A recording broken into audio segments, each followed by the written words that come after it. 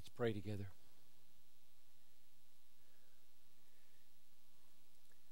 Father, I ask that you would come tonight and come on this Sunday morning as people are attending to this word through the means of video. And kill our pride. If it's painful, Lord, to me or any of us, grant us grace to endure the pain. Bring us through this surgery, I pray. On the other side, broken, healed, and humble through faith in Jesus Christ. May we turn away from ourselves and find in Christ our all in all. For those who are in this room not loving Christ, not trusting Christ, not banking on Christ or treasuring Christ, I pray that Christ would come in power through this word and make himself known, real, compelling to every heart. In his name I pray, amen.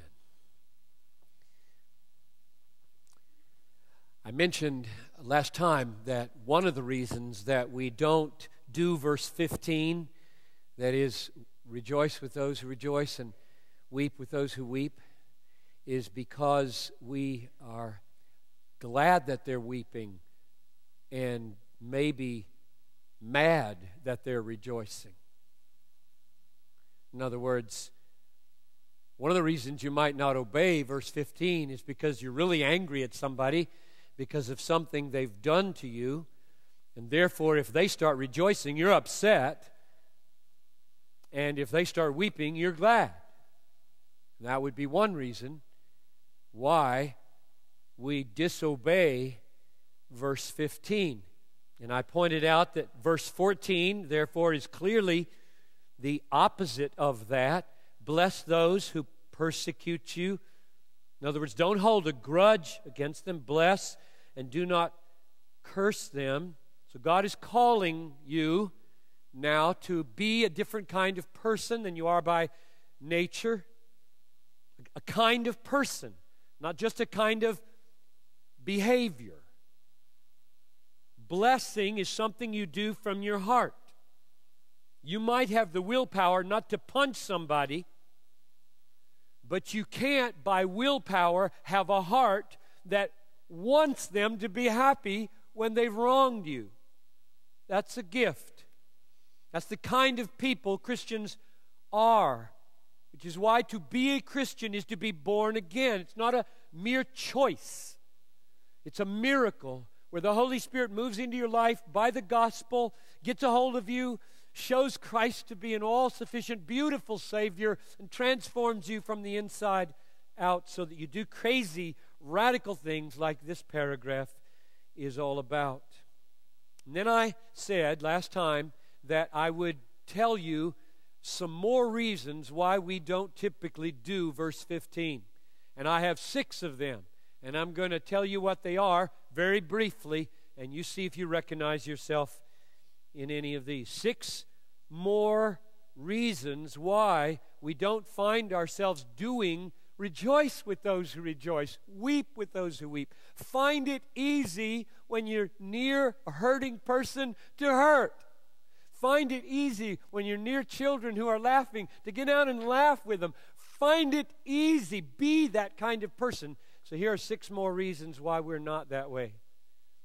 1, we're too wrapped up in ourselves to rejoice with those who weep, and so self-oriented that what's happening in other people's hearts doesn't affect us. 2, we feel above the emotional life of ordinary people. Children laugh, women cry, I'm a man. Or, it doesn't have to be mere male arrogance. It just may be highbrow arrogance, male and female. To laugh with them, to cry with them would put me down at their level. I have a certain refined way about me, a certain aristocratic, high culture status to maintain, and I don't cry with people, and I don't laugh with little children. I'm an aristocrat. Third, we are hypercritical, and our main reaction when we see emotion is to analyze it and point out its distortions and its excesses and its bad tendencies and its shallow roots. And so our hypercritical, analytical heart keeps us emotionally at a distance from people and prevents our hearts from any empathy. I think there are a lot more people like that than we care to admit. Our first reaction, I think I know this one firsthand, our first reaction is to analyze the joy or the pain. Not to feel it first, join it.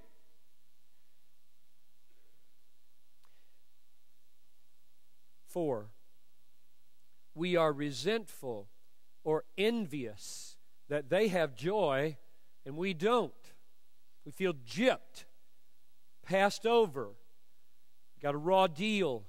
So envy makes it impossible for us to rejoice with those who rejoice, because it calls to mind that our circumstance isn't so good and we're upset about that. 5, we are simply the kind of personality that doesn't have a discernible emotional life. We don't rejoice or weep with anything, over anything. And so we don't weep with those who weep, and we don't rejoice with those who rejoice. It may be because your parents were that way or treated you a certain way. It may be a traumatic experience, or it may be a physical condition that you have. 6th, we may be so depressed that we are too emotionally numb to feel anything. Those last two are not the same as the first 4. They do have roots in sin, but they're not sinful in the same direct, immediate way that the first 4 are. And I think our patience should be longer with people in those last 2 categories than in the first 4. Now, what I've tried to do for weeks and indeed for years is to bore in and try to penetrate to the bottom of the root cause of these things. I've just thrown out causes of why we aren't all we should be in relation to verse 15. And here's my answer to that question. I think the root cause under all 6 of those is pride. The root cause of not being the kind of people who feel genuine empathy with somebody hurting or somebody happy is pride. So I want to think with you today about pride. I want to think a lot about it. We're going to see it talked about later in the text, but let's ponder it. Pride has a lot of different expressions. Some are very famous and we recognize them right away. Most of them are not. Let me articulate 3 forms of pride, and may the Holy Spirit come and use this description to get at us and heal us. First, there is the self-preoccupied person. Now, this is a person who thinks continually about himself. He might be very self-effacing.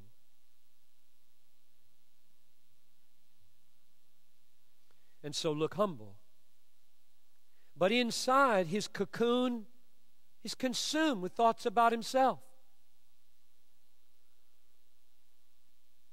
He may not even like himself. But he's still the center of his attention. His self-hate may have no power to produce humility. It just makes his pride pathetic and miserable. That's a very subtle and deadly form of pride. And it is unable to feel another person's pain and authentically weep with them. And it is unable to feel another person's happiness and authentically be happy with them. It is totally self-preoccupied. Second, there is the self-infatuated person. Now, this person does feel quite good about himself. He's not only occupied with himself, he likes being the center of his own attention. And he thinks that others would like it too, probably, if they knew him well enough. He may or may not be outgoing, but he finds himself entertaining and intelligent and handsome or shrewd or pretty, enjoys preening himself, even if nobody is impressed. He is. Third, there is the self-exalting person. Now, this is the person we're more familiar with. When this person comes along, we say pride. This person goes beyond self-preoccupation and self-infatuation to active efforts to display his qualities. He really wants other people to see. He wants other people to praise. He is very much in need of their approval, and he works at it and becomes probably pretty good at it. Now, none of these three forms of pride is able to weep with those who weep and rejoice with those who rejoice. And there are reasons for that. A little qualification, that last person, that self-exalting type, might become a politician, a church politician, or a political politician, government politician, or a business politician. And politicians, I'm using it in a pejorative sense. I hope a lot of you become Christian politicians so that this stereotype vanishes. But I'm using it in like we say, politicking, or he's a political person in the church. What they learn is that it's really prudent and expedient to weep with those who weep and to rejoice with those who rejoice, and therefore they get good at it. And we all know the difference between the tears of an actor and the tears of a broken heart. Right? So here's my question. What's the opposite of this pride? This many-layered, manifold, subtle, universal human disease that kills and sends to hell. What's the opposite of it?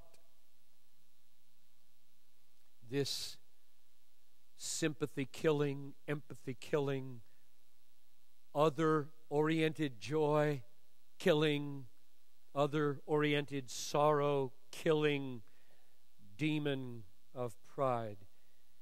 Now, there are two ways to talk about the opposite of pride. Here's one. This would be the one we would think of first, I think. Humility. Humility is the opposite of pride. Humility would mean, then, not thinking of ourselves all the time. Humility would mean not being infatuated with ourselves, but really finding other people quite interesting and being drawn out and into their lives. And humility would mean not exalting ourselves, but really loving to exalt other people wherever we see something virtuous. Some evidence of grace would make our day to praise another person. That would be the opposite of pride, and it would be humility. Now, here's the problem with that description of the opposite or alternative to pride. It's godless. There's no Christ in it yet. It's atheistic so far. So if that looks beautiful to you, period, without any reference to whether it is rooted in, dependent on, and aiming toward Christ, you're probably not a very Christ-centered person. So all the humility I just described had no Christ in it, had no God in it, and therefore it's just so far human, natural, godless, atheistic. So I said there was a second way to describe the opposite of pride. Here's the second way. It's called faith in Christ. The alternative to pride, the biblical alternative, the Christian alternative, is not natural humility, but faith in Jesus Christ, our Creator, our Redeemer, our Sustainer, our goal. The Christian alternative to self-preoccupation is Christ preoccupation. And the Christian alternative to self-infatuation is Christ infatuation. And the Christian alternative to self-exaltation is Christ exaltation. And if you put other people where Christ belongs, you're still godless. Let's be more precise. The reason that Christian faith in Jesus Christ, turning away from self to Christ, the reason faith is the opposite of empathy-killing pride is because faith is, not just produces, but is humbly resting in Christ. That's what faith is. Humility is not only the fruit of faith, it's the definition of faith when you put it together like this. Saving faith is humbly, self-forgettingly, self-despairingly resting in Christ. You can't separate it. If you took the humble piece out of faith, it wouldn't be faith anymore. Faith is a looking away from me to Christ. So the most profound thing to say about the opposite of pride is that it is faith in Jesus. Now, there's a more radical way to say this, and I want to say it. Without faith in Christ, there is no humility among men. Without faith in Christ, there is no humility among men. In other words, faith in Christ is not just the Christian alternative or opposite of pride. It's the only alternative to pride. Where it doesn't exist, all you have is pride.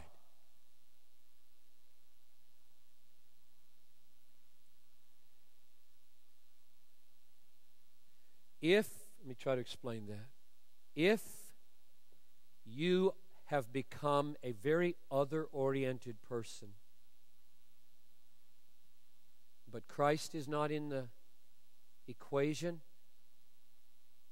you're other-oriented and other-infatuated, and other exalting. Christ is not in the equation. You are simply looking to people like yourself and not depending on the God who made you. Jesus Christ, the Son of God, brought the world into being, holds you in existence every moment of your life, died on the cross to take away your guilt and sin.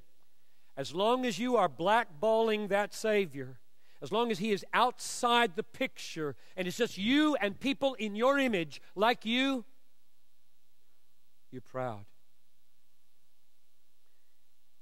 There's only one word for humans who attempt to act humbly with no dependence on their Creator, Jesus, no dependence on their Redeemer, Jesus, no desire that Jesus get glory. There's only one word for people like that, and it's proud.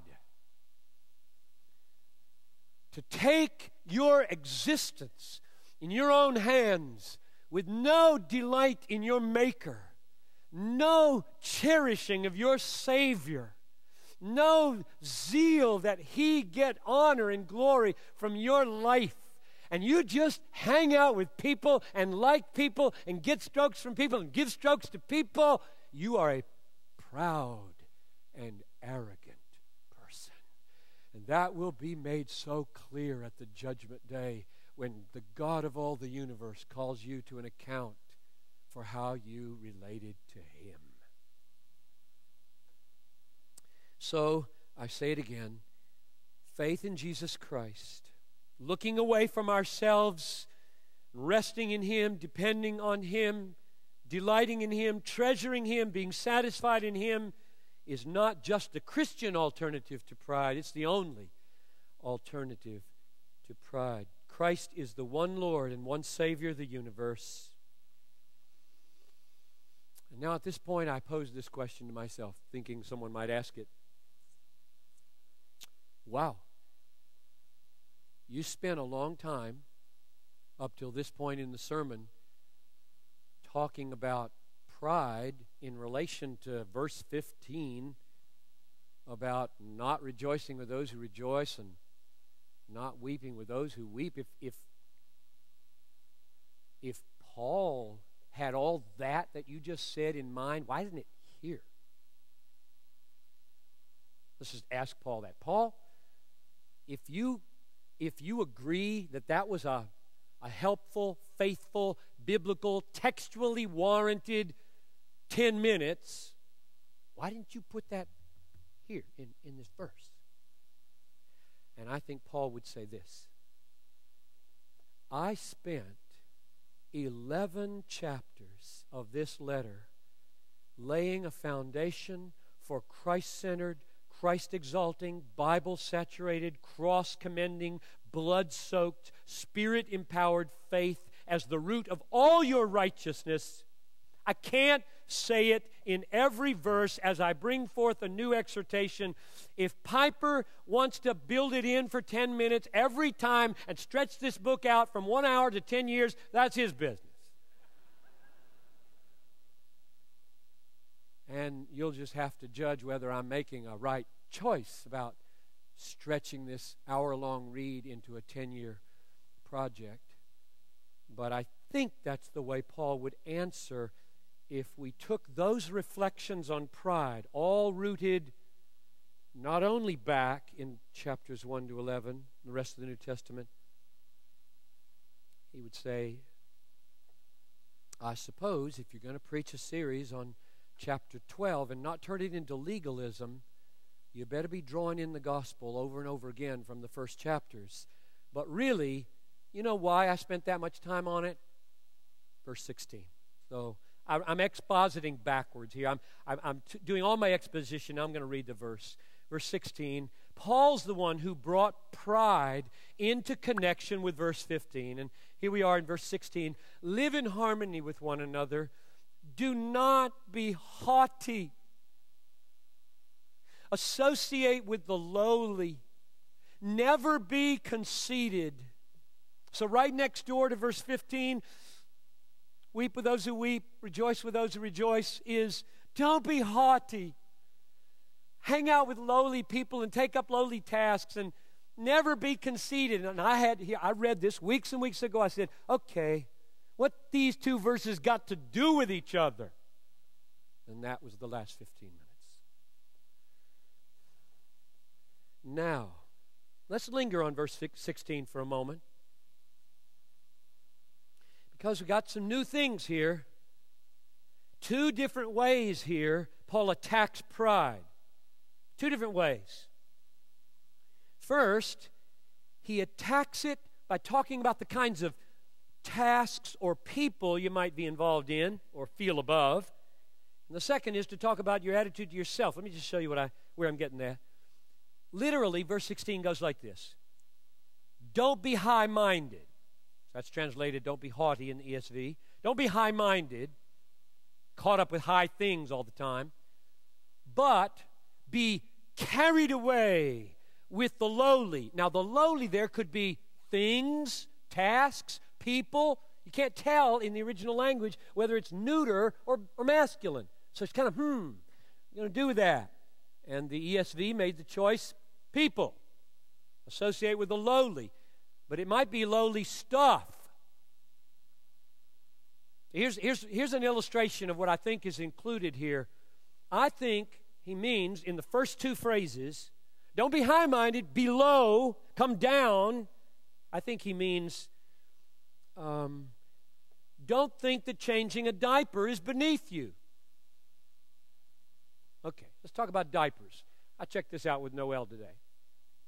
It's just a little interlude, give you a window into the Piper home. And we had kids in diapers, I figure, for 10 years. Roughly 2.5 years each, right? More or less. And I figure that 365 days in a year, that's 10 times 365, that's 3,650.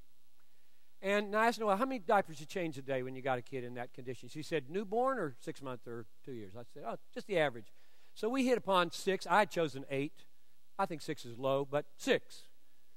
So you multiply 6 a day times 3,650, and you get around 22,000 diaper changes. Now, I didn't ask Noelle this, but I'm just going to guess how many of those I did. And then you check with Noelle and see whether my guess is right. I'm just guessing roughly 20%. So I figured 20% of 22,000, round it down. So I've changed about 5,000 diapers in my life. And I only point that out to say, that's a good thing to do, dads. That's a good thing to do. You shouldn't say, I'm a pastor of this church. I write books. I don't change diapers. Or, let's just broaden it out for single people and others. I don't run errands, or I don't type reports, or I don't sweep floors. I don't do tasks that our culture calls menial, simple, lowbrow. I'm above them. I think that's what the first half of verse 16 is talking about. That is, those two phrases, don't be haughty, associate with the lowly, or more literally, don't be high-minded, come down to lowly tasks, lowly deeds, lowly people. And then, that phrase, be carried away, it's called associate with lowly. Be carried away with simple, lowly, ordinary, tedious things. Isn't that just a fleshing out of Philippians 2?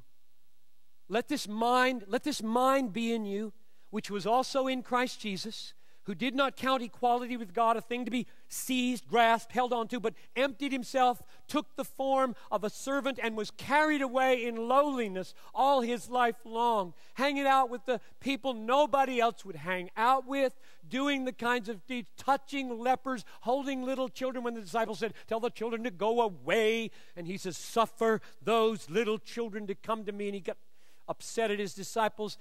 Jesus went from as high as you can get as God to as low as you can get on a criminal's cross, that we might experience two things. One, forgiveness for all of our pride and the ability to become more like him.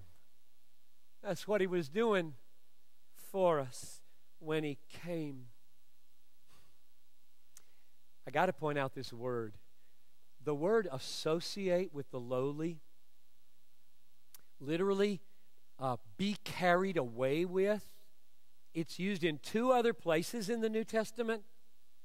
Galatians 2:13, Barnabas was carried away with Peter's hypocrisy. 2 Peter 3:17, the people were carried away with the error of lawlessness. Be carried away with the lowly tasks, the lowly things, the lowly people. Be carried away with them. Be swept away. What? Why did he choose that word? It's an unusual word.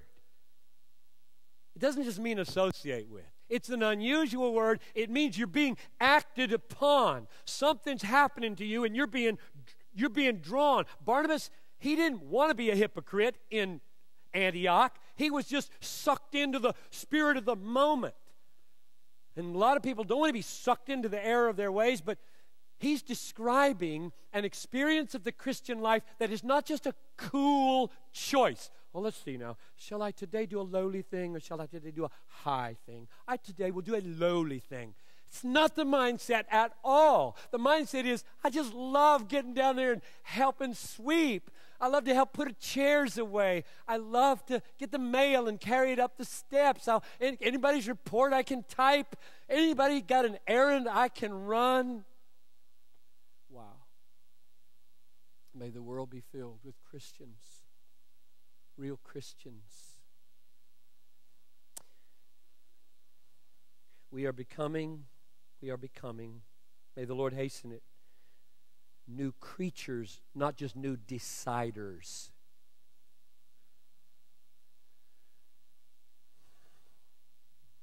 And the transformation, this wonderful, freeing, Christ-dependent, Christ-exalting transformation and humility leads to something remarkable in verse 17. Namely, it thinks about what is honorable in the sight of all. If you wonder whether I'm skipping over some phrases, I am. And I'm planning to be in this paragraph for weeks more. So I'll be back. We got lots of questions to answer. But let's just go here. Verse 17, middle of the verse. Give thought to what is honorable in the sight of all. When you are freed from yourself, no longer self-preoccupied, self-infatuated, self-exalting, you know what one of the things your mind does? As it ponders behavior and relationships, it just starts thinking about what would be beautiful to do.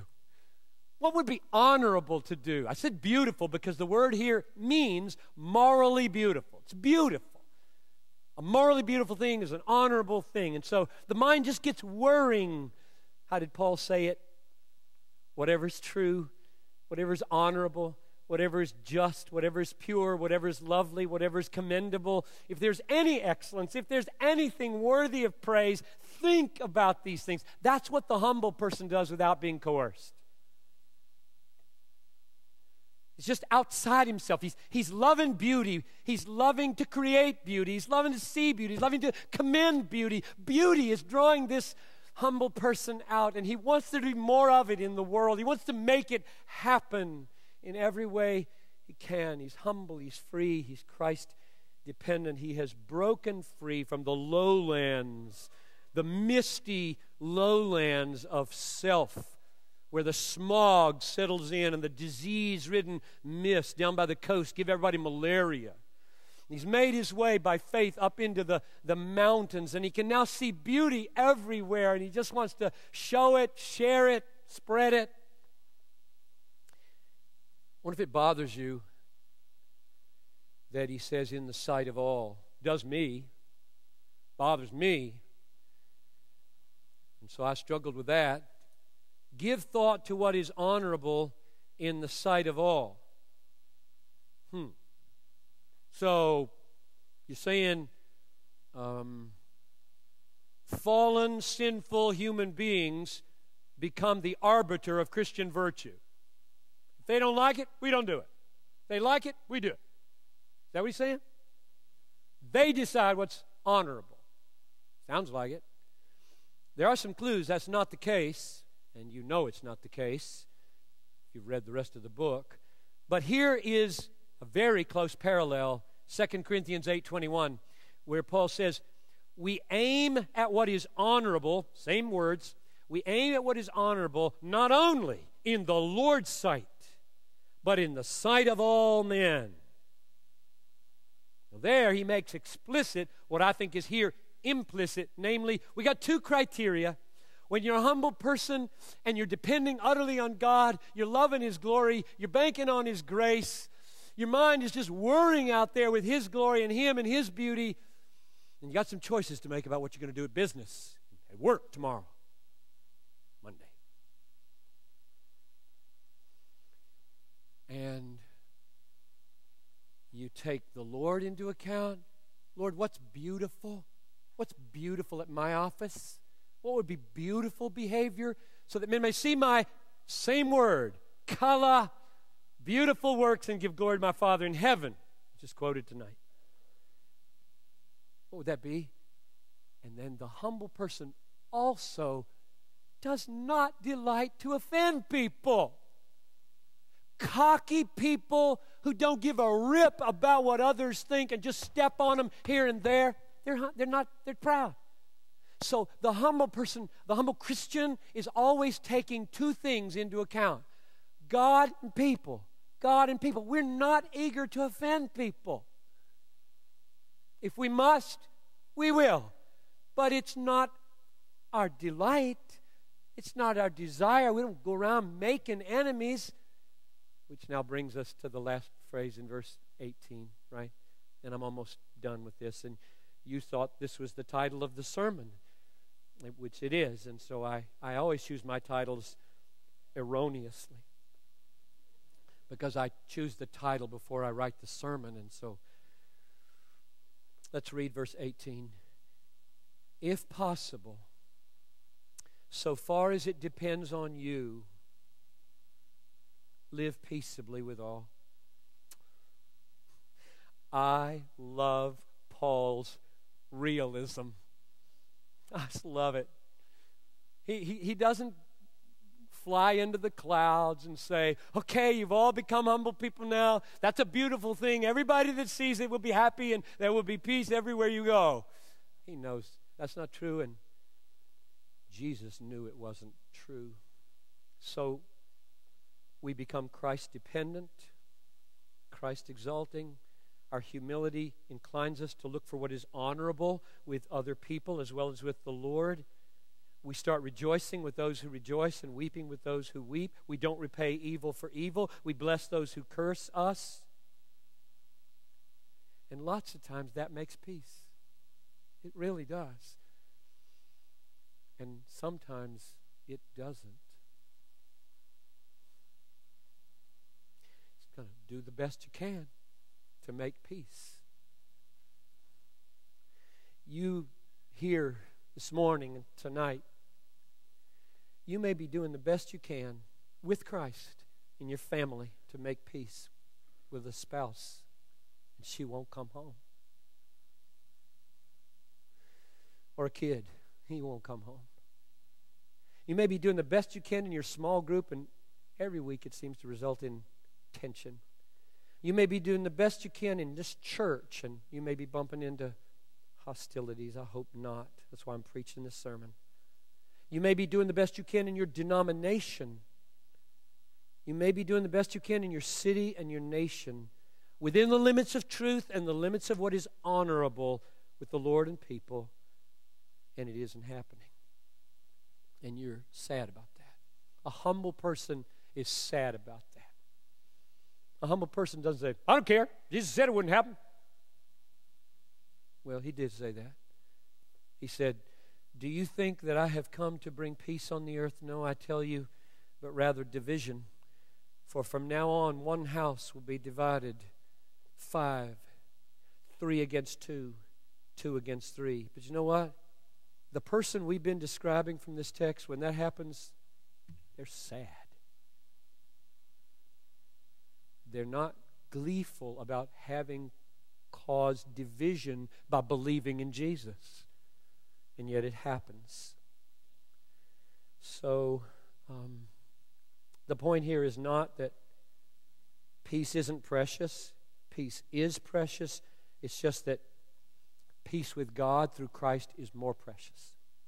Peace with God through Christ, given freely by grace, is more precious than adjusting the teaching of the gospel to make the family happy.